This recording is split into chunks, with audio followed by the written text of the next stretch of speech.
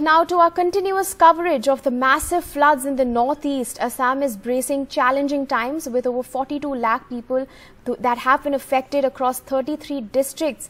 The desperation is so much that in worst hit districts, people are taking shelters in every possible high ground. And the army has been called in to help with rescue operations and all possible efforts. Situation is going bad to worse. In Meghalaya, even the Chief Minister, Conrad Sangma, has had to hit the ground to fast-track restoration of key highways. NDTV's Sanjay Chakraborty and Ratnadeep Chaudhary with this ground report. This is the main train link that joins northeast to the rest of the country, and besides this railway line, now flood affected people are being sheltered in this makeshift. These turbulent tents pitched beside railway tracks are now home to some 300 families in Assam's Bajali district.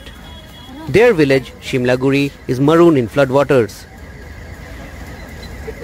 For Reena Rajbongshi, it is fourth night without electricity, clean drinking water and proper food. She is busy cooking her only meal of the day on a rickety stove.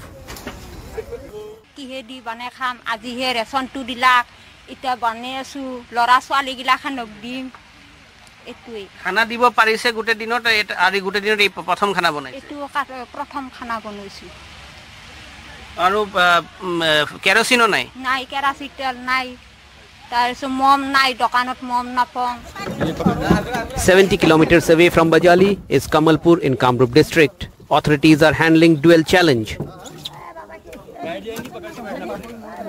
sending food items to those who have been moved to relief camps and evacuating the stranded. Nearly 1 lakh people in 65 villages in Kamalpur are facing the deadly deluge. So along with the SDRF and NDRF, army is also helping, and around 3 boats of army is also doing the rescue operations.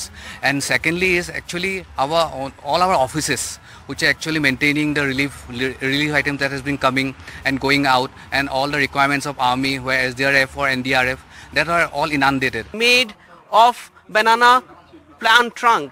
So in the villages where there are no boats, where there are no other means, what people do is they cut the banana plant and make this kind of raft so that this can be used like a boat and people can float in flood waters and they can reach higher grounds.